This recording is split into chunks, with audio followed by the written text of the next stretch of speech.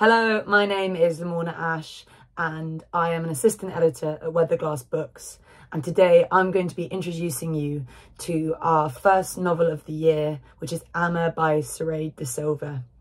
I was partly brought onto the Weatherglass team to help look for some fiction by younger writers, and for that role I would go off and I would meet agents in London and tell them about the kind of beautiful literary fiction that we publish and ask them if they had any manuscripts. AMMA was actually one of the first manuscripts that I received whilst at Weatherglass Books, and I was completely delighted and immersed as soon as I started reading it, because here was a book which was so character driven, which was about women's lives over multiple generations, the way that women's love for one another and the difficulty in mother-daughter relationships extends across time and reproduces itself and hopefully changes too as we move up to the present generation. The book was about so many other things that I loved. It was about food, it was about queerness, it looked at intergenerational violence, it looked at trauma. It was kind of astonishing in all these different ways. So let me tell you about it. So AMMA is a 3-strand intergenerational novel. It follows the lives of a grandmother, her daughter, and her daughter's daughter. The grandmother, her name is Josephina. She was brought up in Singapore and then moved to Sri Lanka. Her life began with a terrible violence enacted upon her by a man, and her life has been about the vengeance she took and the results of that and the way that that ripples down through her family. Her daughter Sithara, who was born in Sri Lanka and was there for a little bit of her life, then was moved with the whole family to New Zealand. And within New Zealand, suddenly it was this completely different culture and landscape, this experience of racism, all these shifts, the way that her femininity and her womanhood could play out there as well. And then the final character in the book is Annie, who we meet in her 20s. She's a stuntie, a female stunt woman. She is queer. She's gone to London. She has a terrible relationship with her mother, with Sithara, and she's gone to London to seek out Sithara's brother Suri.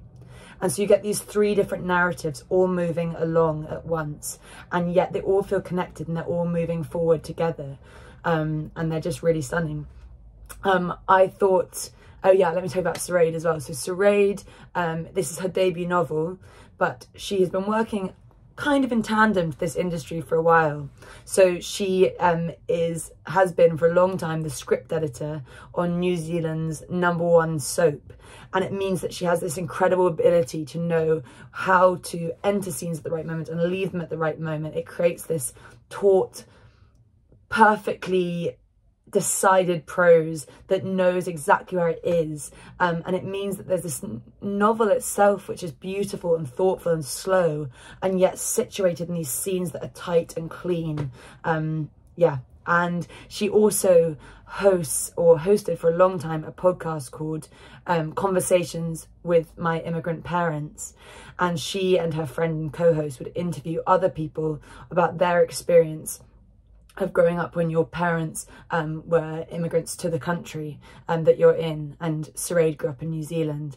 And when I listened to her talk about doing this podcast, I have this sense that it's informed and been embedded so much within the novel itself, all these different stories about the way things like food from different countries pass to a new culture, how you integrate the racism you might experience, the different attitudes to things and how you embody them yourself, what we keep, what we take away from our upbringings. I had a conversation with Saraid the other day, and I thought that rather than just me telling you loads about the book, it would be nice to hear from what she said herself, because who better than the author?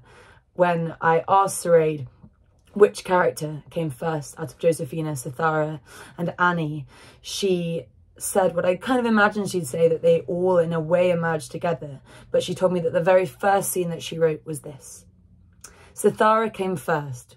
Specifically, Sithara in Hamilton in New Zealand in 1991, sitting in the priest's office asking for his blessing for divorce.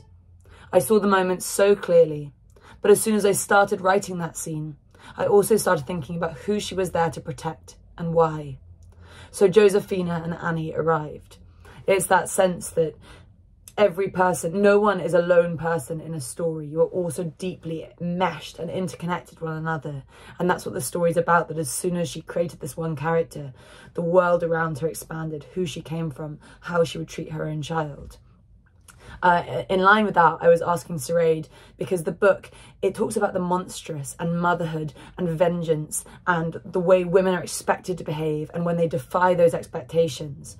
And I asked her about motherhood, and she said, I thought a lot about motherhood while writing the book, how monumental it is, how scared I would be to do it. I thought a lot about what it would be like to lose a child, and I thought a lot about what it would be like to mistreat your child. I also thought a lot about anger, and how it is the most life-saving emotion I know. And the way that anger is used and becomes part of the plot, and its negative impact and its powerful impact is a huge part of the novel too. I hope I've given you a sense of what AMMA by Saraid de Silva is like, and I hope you love reading it as much as I've loved working on it over the last few years. Thank you so much.